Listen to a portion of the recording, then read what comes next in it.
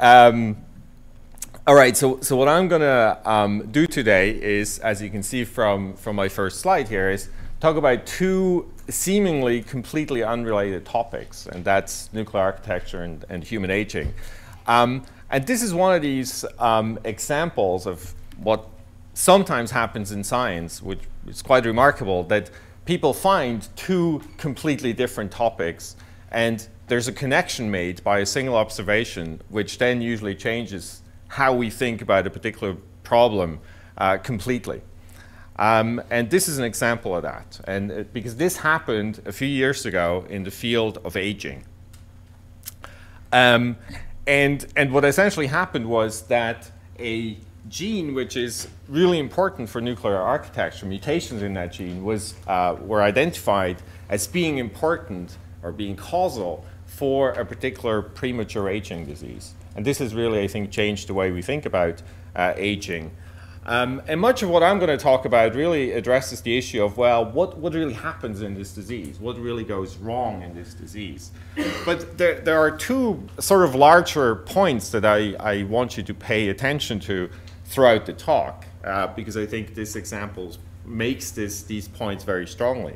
And the first one is that it's becoming clear that if you really want to understand a disease, you really need to understand the molecular and cell biology of the disease, okay? Because that's the only way you can devise proper diagnostic methods, and that's the only way you can really devise proper therapeutic approaches that really target the disease. So studying diseases at the molecular and cellular level is incredibly important. But I also want to make the reverse point, and that is that by studying disease systems, disease cells, you actually learn a great deal about basic biology, basic molecular events. So it goes both ways. And so I think anyone who's interested in any sort of basic event should actually study disease cells, because I think they tell you a lot about basic cell biology and molecular biology. Okay? So when we first started with this, my lab really wasn't interested in aging at all. One of the reasons, of course, was that was a few years ago before I had gray hairs. And so that's all changed now. So we have an increasing interest in aging. But the question that we're really interested in the lab generally is sort of more general one. It's a bigger one. In a way, a much more fundamental one. And that is, how does a genome actually function inside of a cell nucleus? And this is really, I think, a very big question. And I just want to illustrate that with a few numbers. So typically, you have about 3 billion base pairs in a human genome. It's a diploid genome. And that means that you have about 2 meters of DNA. And unfortunately, the cell nucleus, where the genome is packed, is only about 10 micrometers in diameter. Okay? If you think about this in slightly other numbers, if you assume about 5 trillion cells per person, that means you have about 10 trillion meters of DNA in a human body. Okay? So that seems like a big number. Just to give you an impression of how big that number is, that's about 100 times the distance from Earth to Sun. So that's how much DNA is packed into a single human body. Okay? So clearly, we have a problem here. Right? We have a packaging problem of how do you pack this DNA into the nucleus, and how do you pack this DNA into the nucleus that it actually functions, right? So that you can actually get the right transcription factors to the right genes at the right time, and so on. So this is a very, very fundamental problem. Now, part of the answer is probably that things inside of the cell nucleus are highly organized. There's a lot of order, there's a lot of compartmentalization within the cell nucleus. And this is something that's really become clear over the last 10 years or so by work from a large number of labs. And we've learned a few very sort of key pieces of information. So for example, we've learned that there are architectural elements within the cell nucleus. So these are essentially proteins, particularly lamin proteins, which I'll talk about more, which organize things inside of the cell nucleus. But there's, for example, also actin inside of the nucleus. And there's probably other proteins that we don't even know yet, which have structural roles within the cell nucleus. So there's sort of a scaffold within the nucleus. Then we know that there's a large number of distinct compartments within the cell nucleus. So these are essentially subnuclear bodies, subnuclear domains where different nuclear functions happen. And the best characterized of those is the nucleolus, where you make ribosomal RNA. Okay, so you're probably all familiar with that, but there's a large number of other bodies, such as Cajal bodies, PML bodies, et cetera, within the nucleus. And so the bottom line here is that different things, different functions happen in different places inside the cell nucleus. So you're organizing both the genome and the machinery that reads the genome inside of the nucleus.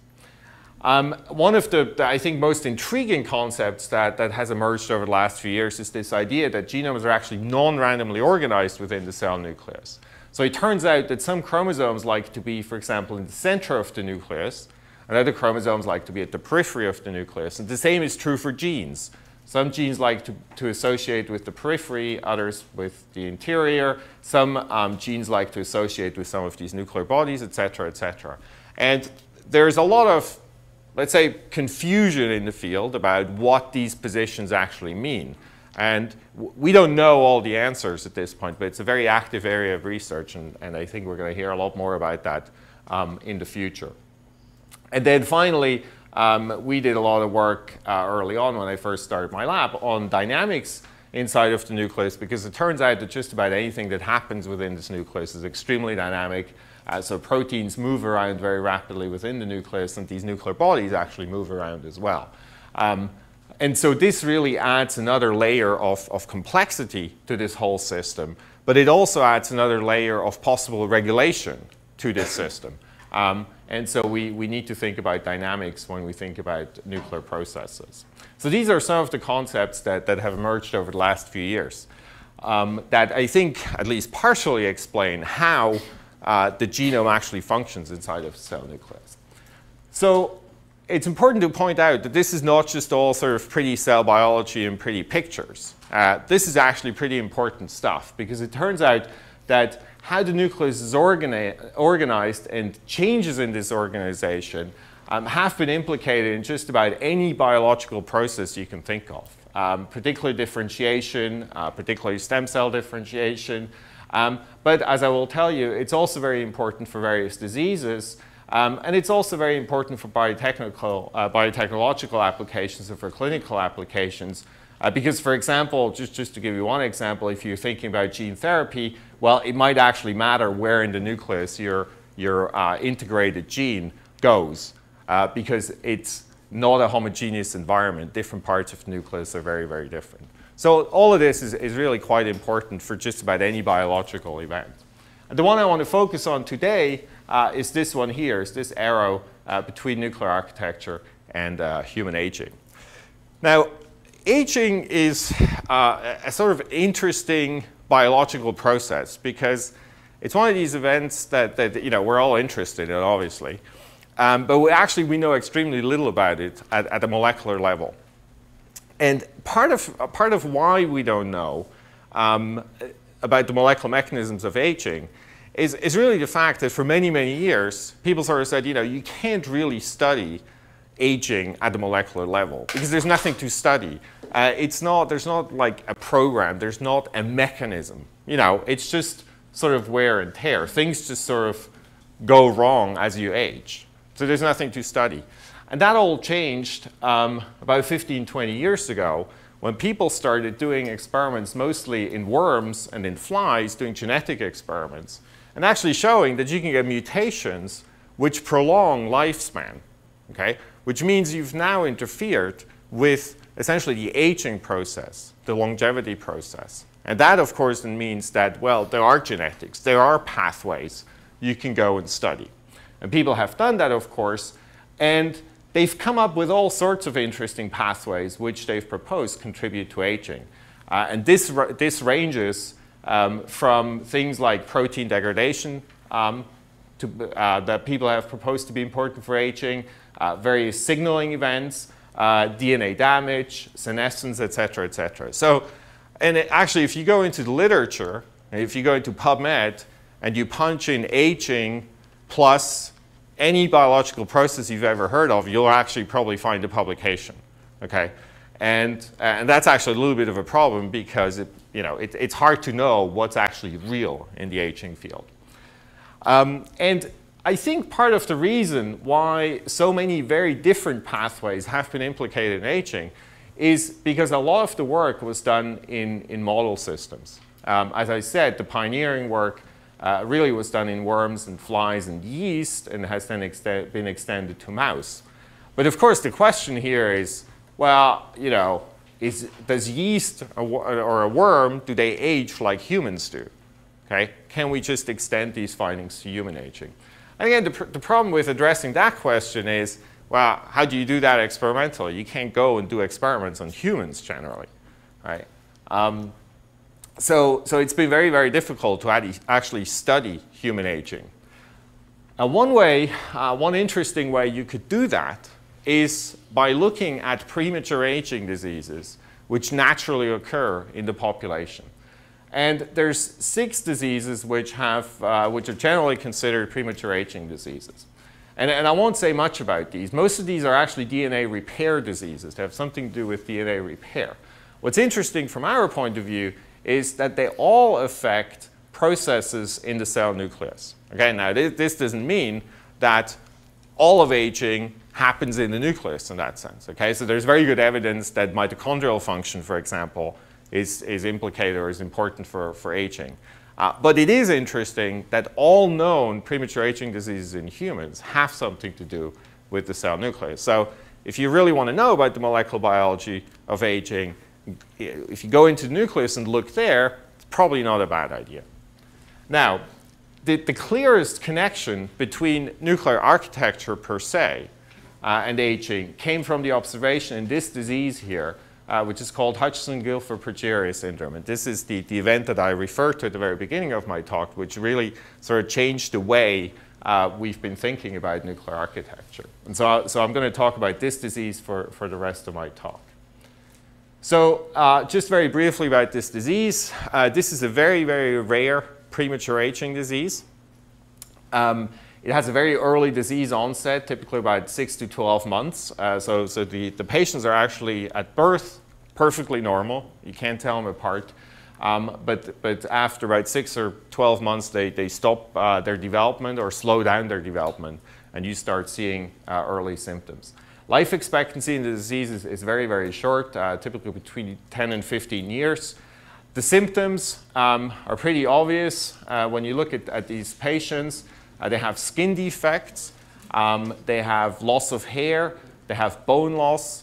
Also very important, they lose their subcutaneous fat completely, again, as you can see in these pictures. But most importantly, they have heart problems. They have atherosclerosis and cardiovascular defects. And those defects are actually the cause of death, invariably, in the patients. So these patients generally die of stroke, typically somewhere between 10 and 15 years of age. Okay? Now, the link to nuclear architecture comes from the finding that this disease is caused by a spontaneous point mutation in the lamin AC gene. So let me tell you a little bit about lamin AC. Oh, sorry about that. There's something missing here. Anyway, so lamins are major architectural proteins of the cell nucleus. Okay? So they're intermediate filament proteins. And here they're depicted in yellow. And what they essentially do is form a meshwork of protein underneath the nuclear envelope. Okay? And traditionally, the idea has been that this is mostly for mechanical purposes. So this meshwork of proteins essentially supports the nuclear membrane, makes sure it's nice and round, and probably protects it from mechanical stress from the outside, from the cytoplasm. Now, over the last few years, it's become clear that lamins probably do a lot more. Particularly, they seem to be important in gene expression. So, for example, there's evidence that particular regions of the genome can actually be actively tethered to the lamins, so they physically interact with the lamina. So you would essentially take a gene and you would pull it to the periphery.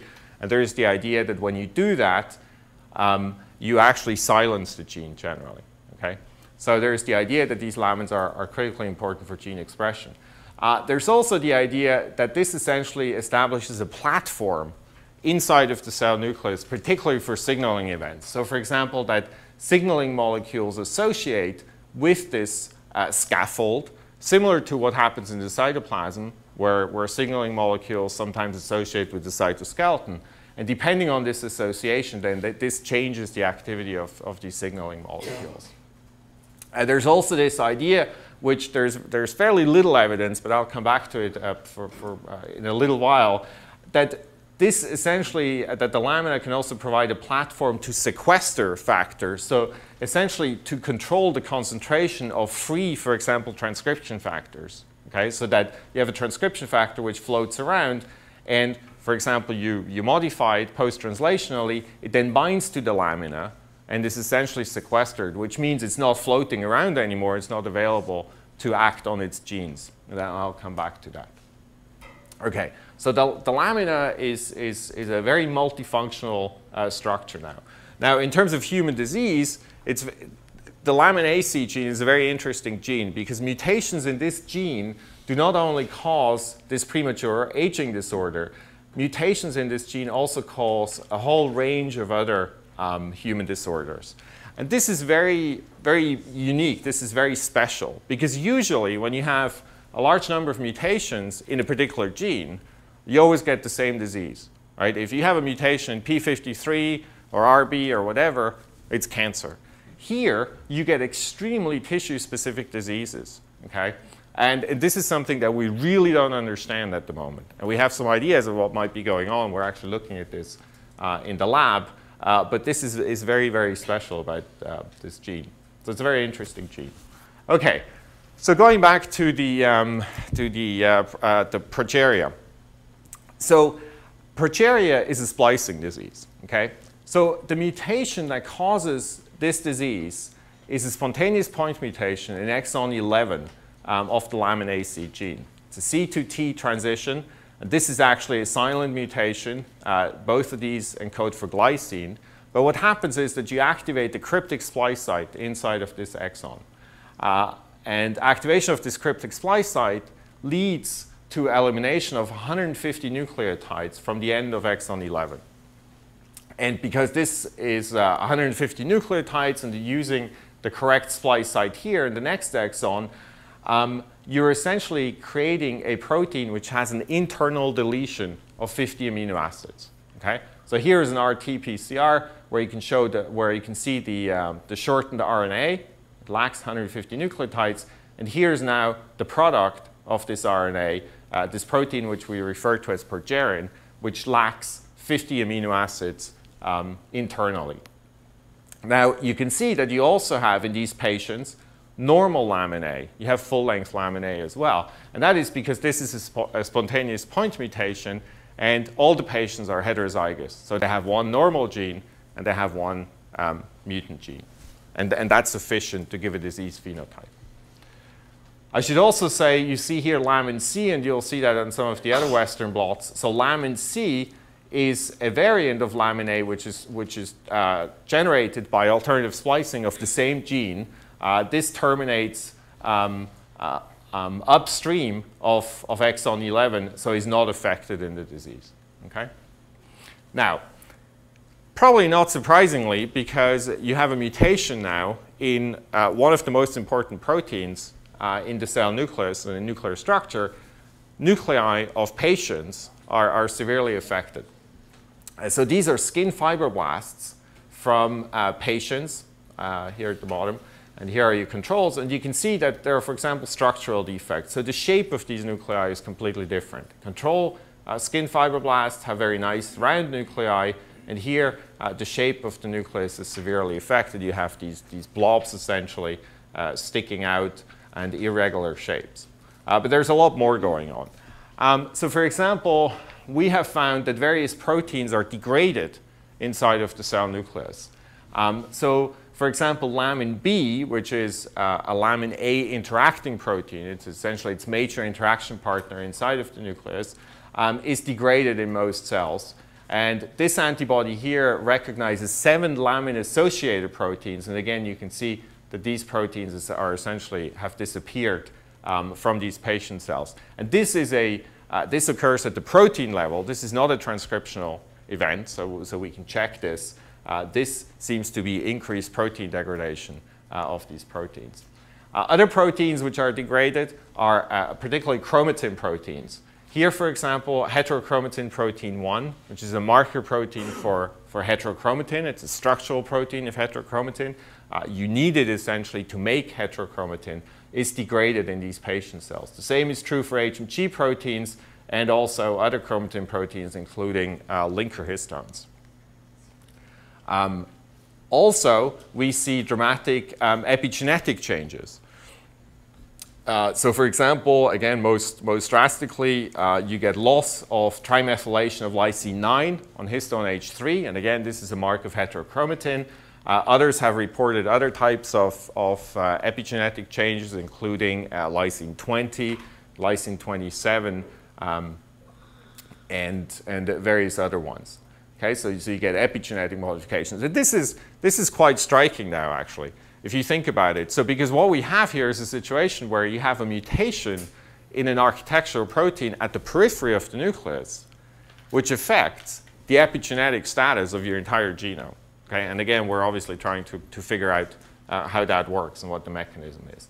Now, probably as a consequence of all these changes, you get massive structural changes in chromatin. Particularly, this again is extremely striking in these cells. You get complete loss of heterochromatin. So morphologically, you cannot see heterochromatin in these cells, which I find quite remarkable. There's other things that go wrong. You start expressing things which you shouldn't express. For example, satellite 3 repeats. So satellite 3 repeats are essentially pericentromeric regions which are normally not transcribed unless you stress cells. Here, for example, with heat shock, and you start transcribing those. In progeria patient cells, we find that these are turned on all the time, which might actually suggest that these cells are under some sort of chronic stress, which is interesting because chronic stress has been implicated in the aging process. And then also very, very important other hallmark is increased DNA damage. So when you stain with this is an antibody which recognizes phospho-H2AX, which is a marker for double-strand breaks, essentially, you always get increased levels of persistent DNA breaks in these cells. Now, as I've already sort of told you, this progerin protein acts in a dominant fashion. Okay? So because it is heterozygous and you have normal lamin A, but introduction of this protein or the presence of this protein is essentially bad news for the cell. And you can show this easily by doing a simple experiment where you take normal skin fibroblasts and you take GFP progerin and you introduce it into cells, and you can essentially recapitulate all the defects that you see in progeria patient cells. Okay? So introduction of the protein, the presence of the protein is bad news for these cells. And I'll come back to that. Okay, so what's going on here molecularly? So we know a little bit of what we think goes on. And to explain that, I need to explain real quick how you make lamin A, the mature protein. So normally, lamin A is made as a pre-lamin molecule. Okay? And then there's a few modification steps that occur. And the only two important ones are the first one here, which is a farnesylation event. So you get addition of a farnesyl group here at the C-terminus of the protein. There's a few other steps. And then you get the second important event, which is cleavage, an endoproteolytic cleavage of the protein, which releases this farnesylated C-terminus and gives rise to the mature lamin A. Okay? And this, we believe, happens in the nuclear interior. And this intermediate then moves to the periphery. And it is the protein then associates with the periphery, with the lamina, which is already there. Then you get the cleavage. And this mature protein is then incorporated into the meshwork of proteins. Okay? Now, the mutant does exactly the same thing. You start off with this farnesylation, you get this intermediate, but now the problems start. And the problem is that, as I said, there's an internal deletion of 50 amino acids. And unfortunately, these 50 amino acids include this cleavage site. And so you can now not cut off the farnesylated C-terminus. And what essentially happens is you accumulate this farnesylated intermediate. And we and others have actually shown that this intermediate essentially associates and accumulates at the nuclear periphery. In the periphery, the lamina actually gets thicker. Okay? So you're sort of piling up these molecules at the nuclear periphery. And we actually know that it's this intermediate, this farnesylated intermediate, that's really the problem in this disease. Okay? And there's two reasons why we mainly think that. One is, if you make a mouse which lacks this enzyme, so it cannot cleave off the C-terminus, the farnesylated C-terminus, of the wild-type protein, that mouse has premature aging symptoms. Okay? On the other hand, if you take cells, patient cells, and you treat them with farnesyl transferase inhibitors, so these are inhibitors which prevent the addition of this farnesyl group, the patient cells start looking perfectly normal again. So you've reversed the disease phenotype, which suggests that it's really this farnesylation which does all the damage in these cells. And there are 3 clinical trials going on with farnesyl transferase inhibitors. And I think the results are looking fairly promising. They're not a complete cure of this disease, obviously, but I think that there's certainly a very exciting avenue of research. I also want to point out, because I know there are some people in the audience who work on HIV, it's been interesting because it turns out that the proteases that are used in HIV treatment actually also have activity against this endoprotease. And one of the side effects that has been noted in patients on these HIV regimens is actually premature aging. Okay? And that's probably explained by interference with this endoprotease. Okay, so the idea is essentially, this is sort of a very simplified model of what we think goes on, is that you're making this mutant lamin A protein, this progerin protein, and it essentially accumulates at the nuclear periphery, and it then interferes with the function of the nuclear lamina, and that really then causes these cellular defects. Okay, now, of course, a key question here is, well, is any of this relevant to normal aging, or is this just, relevant to these 50 patients that we know of in the world? Okay, so I said it's a rare disease, and that's actually how rare it is. We know at the moment of about 50 or 60 patients. Now, we actually thought very early on that this might be relevant for normal aging as well, and that was just from looking at the sequence, essentially, where this mutation is located. So this is the mutation, the sequence around the mutation in the patients. And so this is essentially, as many of you will recognize, essentially a consensus splice site. Okay? And that's why you activate this cryptic splice site. So you essentially have one mismatch to a regular consensus splice site. Now, because this sequence is generated by point mutation, what that means is, well, the wild type, the sequence that we all have, has 2 mismatches to a consensus splice site. So, that splice site could maybe still be used. Okay? So we hypothesized very early on that actually in normal, healthy cells, you make low levels of this progerin protein at all times. Okay? And that's indeed the case. So when you look by either PCR or by Western blot, you can actually find use of this cryptic splice site. So here we're using primers which specifically pick up this, the use of this cryptic splice site. And you can also find the protein, here is this band in the middle, in both young and old healthy people, okay, normally aged people. And you can also do it by cytology, essentially. You can actually make an antibody against this protein, this progerin protein, and you can find this protein in all sorts of tissues in perfectly healthy individuals. Now, this seems to be a bit of a problem because, as I told you, this protein is dominant. Okay? So having this protein is essentially bad news.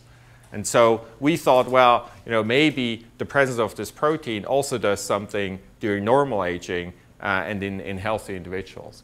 And what's interesting is what we actually found was that cells from healthy old individuals actually look very, very similar to cells from progeria patients. Okay?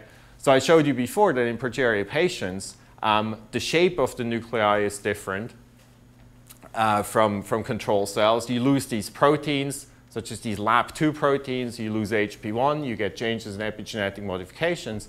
And that is exactly what we see in normally aged, healthy individuals. You see loss of these proteins, changes in structure of the nucleus, and loss of these proteins. We also see increased DNA damage in cells from healthy individuals, just as we see in progeria patient cells. So there's a lot of parallels between normally aged cells and progeria patient cells.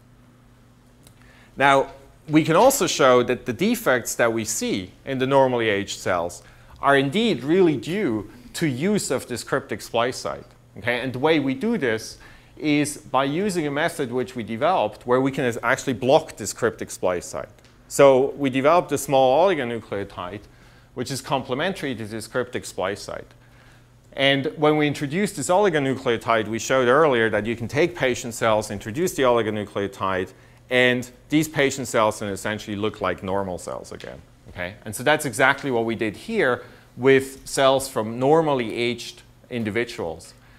You can see that, as I said, they have loss of, for example, trimethylK9, loss of HP1, and when you then treat these cells with the oligonucleotide, you reverse this. So you've essentially taken old cells and made them at least look like young cells again. All right?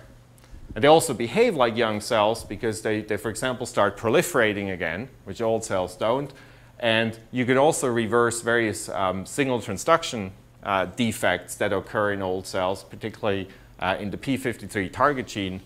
In p53 target genes, you can reverse those when you inhibit this cryptic splice site. Okay?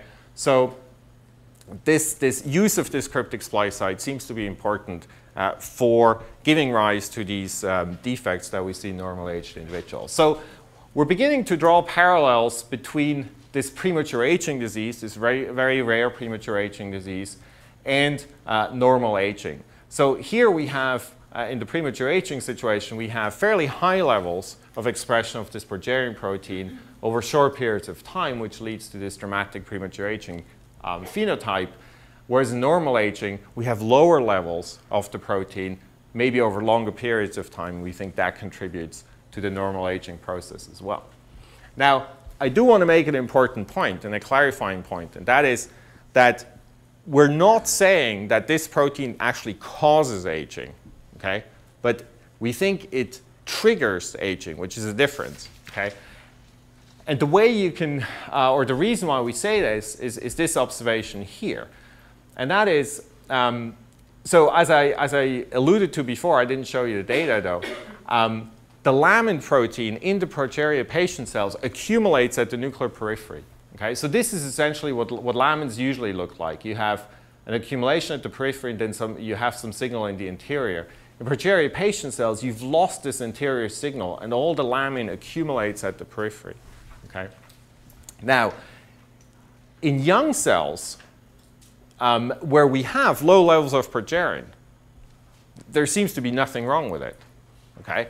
But in old cells, where the level of progerin is actually the same, so we never saw an increase of the progerin levels with age. So here you have low levels of progerin as well, but now the lamin looks exactly like you see in the progeria patient cells. And so what this tells you is that the young cell can essentially deal with this bad protein, okay, the progerin protein, but the old cell cannot. So the difference between young and old is really not the level of progerin, it's how the cell responds to the progerin protein. And again, we're currently trying to understand what that really means. How is this protein recognized in the cell, and what does this protein really do to the cell?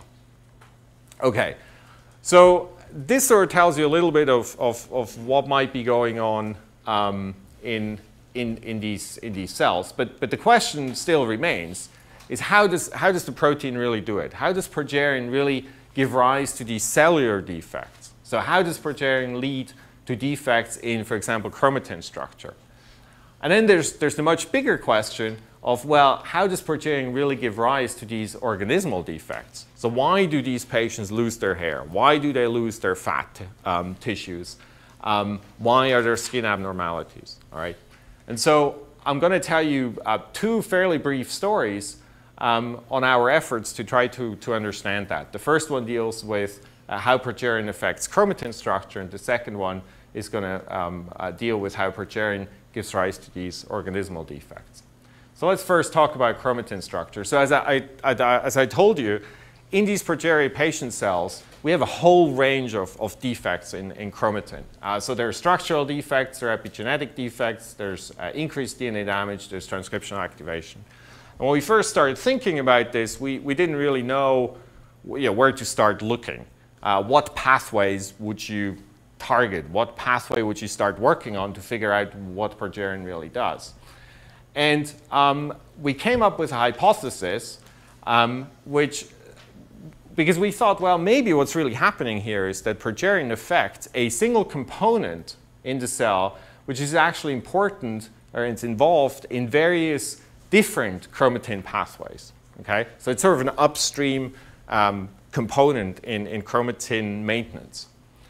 And so we looked around for a long time and sort of thought about possible candidates and what have you, and we came up with these two candidates, these two proteins, which are called RBP4 and 7. These are histone chaperones. So these two proteins were first identified as RB interacting proteins. And what's interesting about these proteins, or what was interesting to us at the time, was that they are components of several chromatin maintenance complexes. Okay? So these two proteins are components of what's called the PRC2 polycomb complex, which is essentially a silencing complex. Okay? They're also components of the NERD complex, which is a nucleosome remodeling complex, which has a histone deacetylase activity. And RBP4, at least, is a component of the CAF1 complex, which is chromatin assembly complex, which is important for assembling chromatin after replication. Now, the other reason why we're interested in these two proteins, why they were good candidates, was because they had previously been biochemically fractionated with the nuclear lamina. So they seem to associate with the nuclear lamina. Then we also heard at a meeting that at least RBP4 interacts with lamin A in a yeast 2 hybrid. So there seems to be physical interaction. And we then confirmed that by immunoprecipitation, showing that both RBP4 and 7 actually do interact physically with lamin A. So they bind to lamin A. And interestingly, in vitro, we could actually show that the region which is missing in the progerin protein, these 50 amino acids, is actually important for this interaction. So these two proteins interact in vitro with wild-type lamin A, but they do not interact anymore with the progerin protein. So these were sort of a number of smoking guns that we were interested in. I thought, like, well, maybe we should look at these proteins a little bit more closely. So we did, and we went into progeria patient cells. And just like several other chromatin proteins, as I mentioned, both of these proteins were essentially lost from progeria patient cells. So RBP4 is lost here in patient cells, and RBP7 is shown to be lost here by Western blot. So these proteins are essentially gone from the patients. And again, this is not a transcriptional event. This occurs at the level of protein stability. The loss of these two proteins was completely dependent on the presence of progerin. And so the way we could show this was by using a system where we can turn on progerin in an inducible fashion. Okay? And so when we do this, the cells here, so we're expressing GFP progerin. When we turn on this progerin protein, you can now see that the cells which express the mutant protein, you lose RBP4 and you lose RBP7, whereas the cells which don't express it, you still see the proteins. So as soon as you have the protein in these cells, the RBP4 and 7 proteins disappear. Okay, now obviously a simple prediction here is that if these two proteins are really important for these changes that we see in progeria patient cells, you would predict that when you knock them out, you should see the same sort of defects that you see in progeria patient cells. And that's exactly what we see. So when we knock down by RNAi RBP4 and 7, we do this together, you now see loss of trimethyl K1, and you also see, for example, activation of these satellite 3 repeats. Now, this does not work if you only knock down one of these 2 proteins, because they're very similar proteins. There's a lot of redundancy in the system, so you really have to get rid of both of these proteins. You also get increased DNA damage. So when you, again, knock down both of these proteins, you now start seeing phospho-H2AX foci very dramatically appear in these cells. So you can essentially recapitulate all the defects that you see in progeria patient cells by knocking down these 2 proteins. Okay, now the question then, of course, is, well, which one of these complexes that these proteins are associated with is important for these events?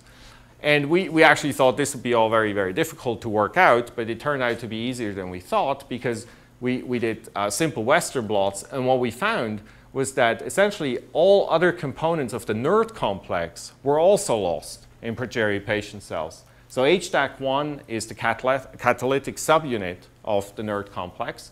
MTA3 is another component of the NERD complex.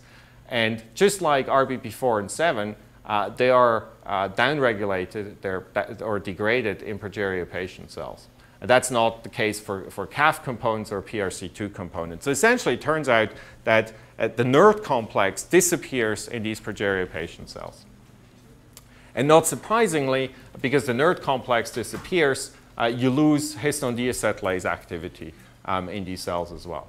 So if the NERD complex then is important for all of this, again, a prediction is that if you knock down the NERD complex, that's other components than RBP4 and 7, you should again see the same defects that you see in progeria patient cells. And so that's exactly what we did. We knocked down every single component of the NERD complex, and we could essentially show that this recapitulates again all the defects that we see in progeria patient cells. And we're just showing you here, oh, these are structural defects of chromatin, and here's DNA damage. So every time you knock down a NERD component, you get increased DNA damage. And again, then the final question is, well, is this in any way important for normal aging? And we think it is because, and this is very difficult to see here, but I'm just going to tell you that these components of the NERD complex are essentially lost in cells from normally aged individuals. Okay? So again, we have this parallel between normal aging and premature aging. Okay, so what we think then happens is that the NERD complex, which we know is important for the maintenance of chromatin structure, interacts with the nuclear lamina under normal circumstances. There's a lot that we don't understand about this interaction. Because, for example, if you localize the NERD complex, in contrast to lamin A, the NERD complex is sort of everywhere in the cell nucleus. It doesn't accumulate at the nuclear periphery. Okay, so it's not stuck at the nuclear periphery. And one model that we're thinking about is that the NERD complex essentially moves around, diffuses around in the nucleus. Once in a while, it will associate with the periphery, and maybe its subunits or some of its subunits get modified, and that then helps to stabilize this complex. Okay? Now, in the presence of progerin, this interaction is affected. The NERD complex cannot interact with the lamina anymore, and this then leads to the degradation of the entire complex. And this then, of course, has consequences because this complex is important for chromatin structure. You then get aberrant heterochromatin, you get epigenetic changes, you get the satellite 3 expression, and eventually you get DNA damage. And we actually know, we've done time course experiments where we've knocked down RBP4 and 7, or we've turned on progerin, then done a time course. We actually know that these events happen before we see DNA damage. Okay, so DNA damage is really the most downstream effect of all of these. And we still don't know how you get from here to there. So it could be that because you're changing epigenetic modifications and you're changing chromatin structure, that this increases the susceptibility of the genome for damage. So you're just accumulating more damage.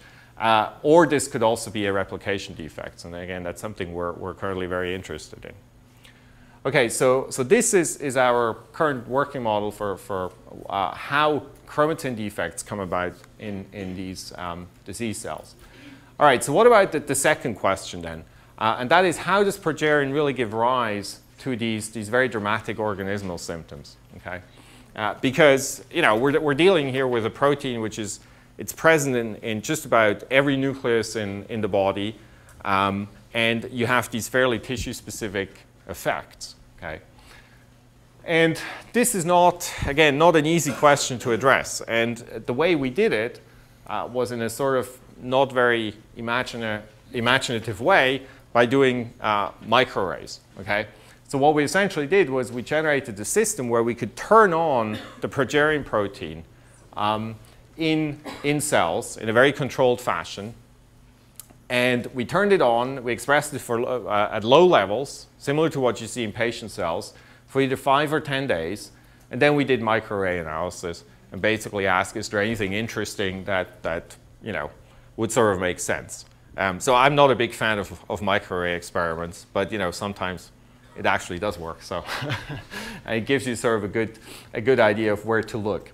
Anyway, so, and of course, what you find as in most microarray experiments, you find upregulation of a few hundred genes and downregulation of a few hundred genes, and then you got to go and sift through the data and hope to find something interesting. And we think we found something interesting.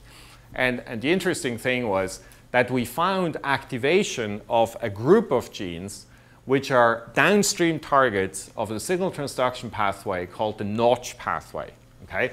Now, the Notch pathway is a very, very prominent signal transduction pathway, which generally starts with a plasma membrane receptor, which is a transmembrane receptor.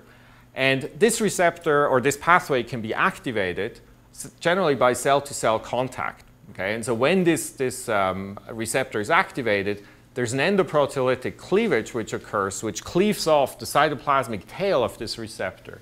And this cytoplasmic part of the receptor then translocates into the nucleus, and it binds to various target genes. And the prototypical target genes are Hess genes and Hay genes.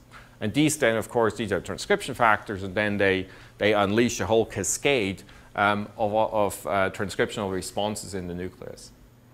So what we found was that when we turned on the progerin protein, a number of these target genes were upregulated by microarray. And this is then confirmed here by PCR in patient cells. So here is HES1, which is upregulated in 4 patient cells, Hay1 upregulated as well, and we've tested a few other genes, and they're all upregulated. Okay, now, this is not a general activation of the pathway, okay? So we're essentially, what's happening in these cells is that we're activating these target genes, but we're not activating the upstream part of the pathway.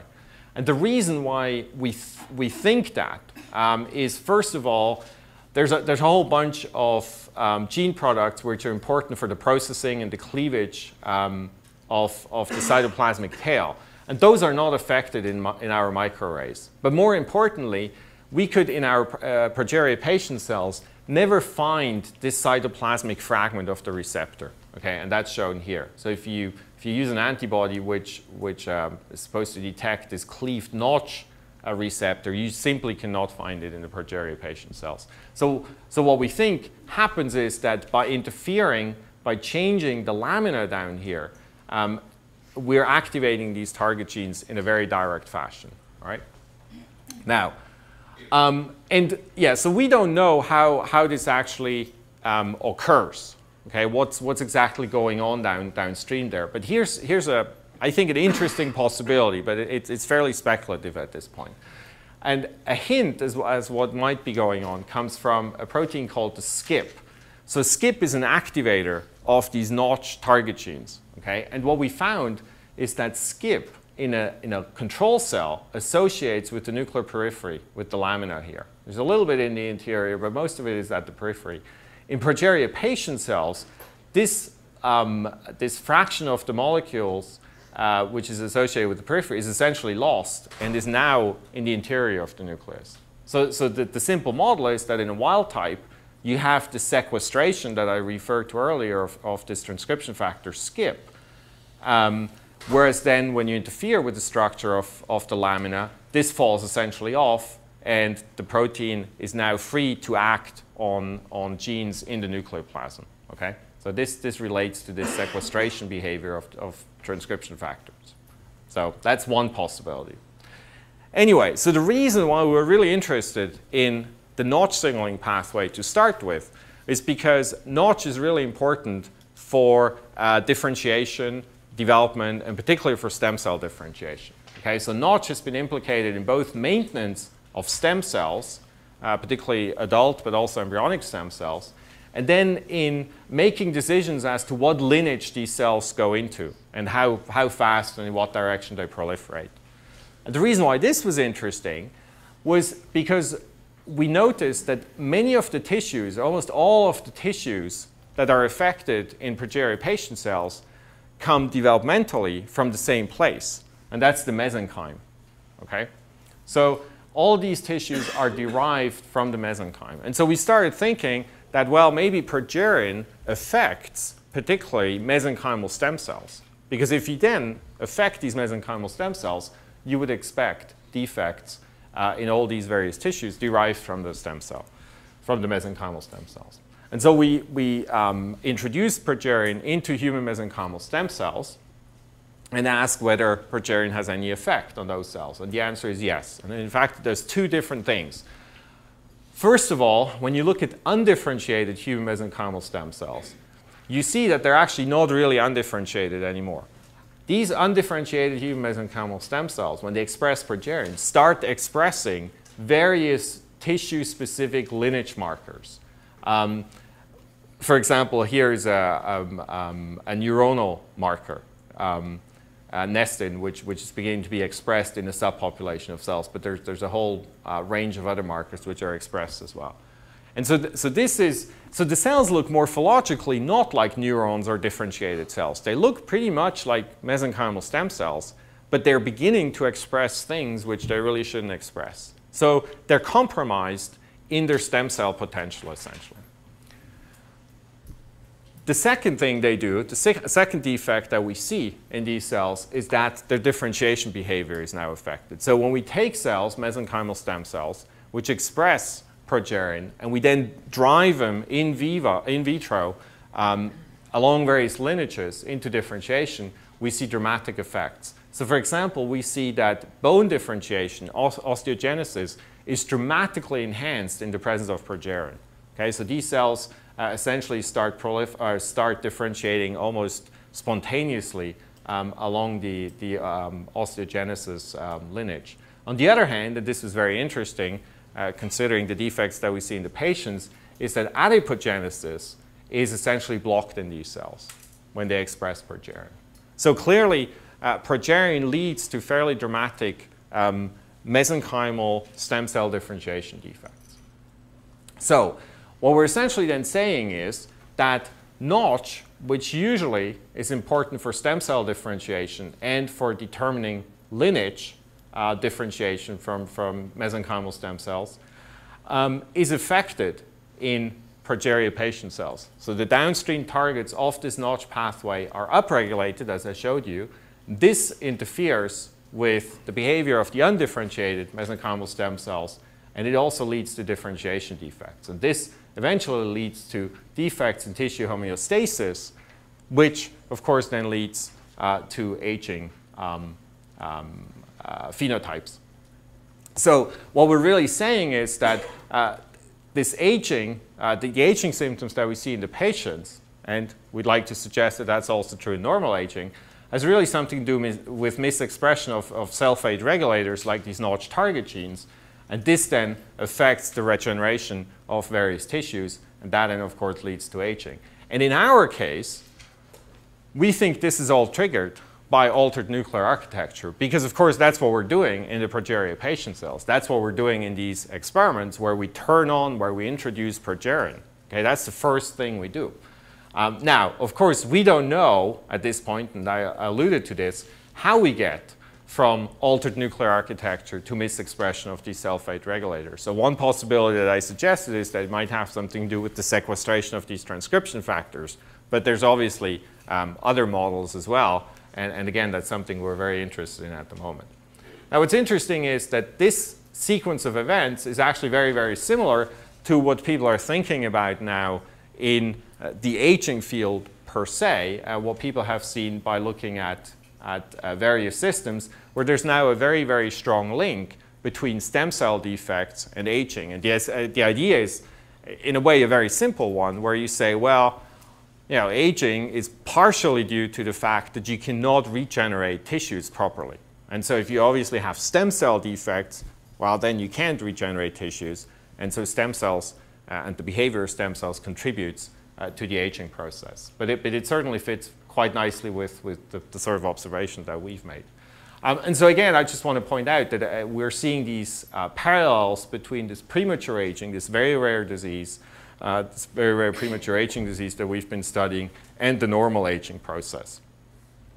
And so basically, I think we're slowly coming to the point where we can begin to sort of connect the dots in this whole story, where we start out with a genetic defect, which we know leads to nuclear defects. We're beginning to characterize the cellular defects that take place in these cells. We're moving on to tissues, and we're beginning to think about what happens phenotypically at an organismal level.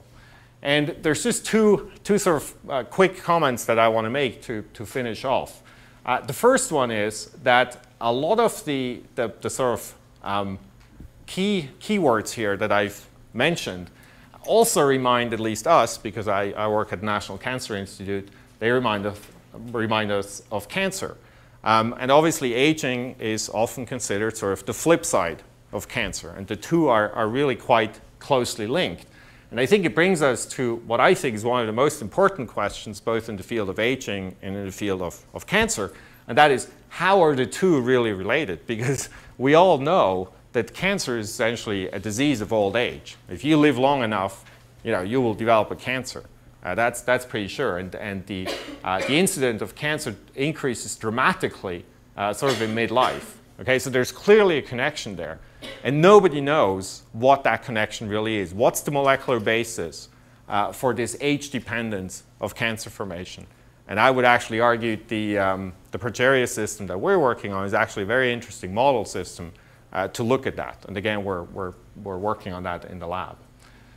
And the other point that I just want to make to finish off is that everything I've told you from the gene discovery to the latest result has happened in essentially 6 years. Okay? And we've gone from the gene discovery in 2003 to the first clinical trial, which was started with these farnesyl transferase inhibitors, in 4 years, which is probably a world record. And the reason why that was possible I think is a very important one. The reason why this was possible was because when the gene was identified as lamin A, we had this wealth of information on the basic properties of lamin A, because people had studied lamin A for about 20 or 30 years. Okay? And so when this gene was identified as lamin A, we essentially could tap right into that huge knowledge, this basic knowledge of lamin A biology, and devise a clinical trial very, very rapidly. And I think that's something we're going to see more and more in the future as we're identifying more disease genes. And I think the final point that I want to make is, I think what it really tells you is that you should never stop doing basic science, basic biology, because all the knowledge that you're accumulating by studying obscure things will most likely probably come in very handy sooner or later as people identify disease genes. All right, so then finally I want to acknowledge the people who did all the work. And of course, I could have given, so we work on a number of things in my lab. I could have given a completely different talk to you. Of course, I talked about this because all the work was done by 2 Italians in my lab. One is Paola Scafidi, who started this work in 2004 or so, when she was a postdoc. She's now a staff scientist in my lab. And then, of course, Gianluca Pegoraro, who many of you probably know here. He was a student here. He's done an outstanding job on the chromatin connection with HTTPS. And he's now moved on to slightly different projects where he does high-throughput screening. And he will do extremely well in those projects as well, I have no doubt. And then finally, I want to thank a few collaborators here, and I want to thank you for your attention. Thank you very much.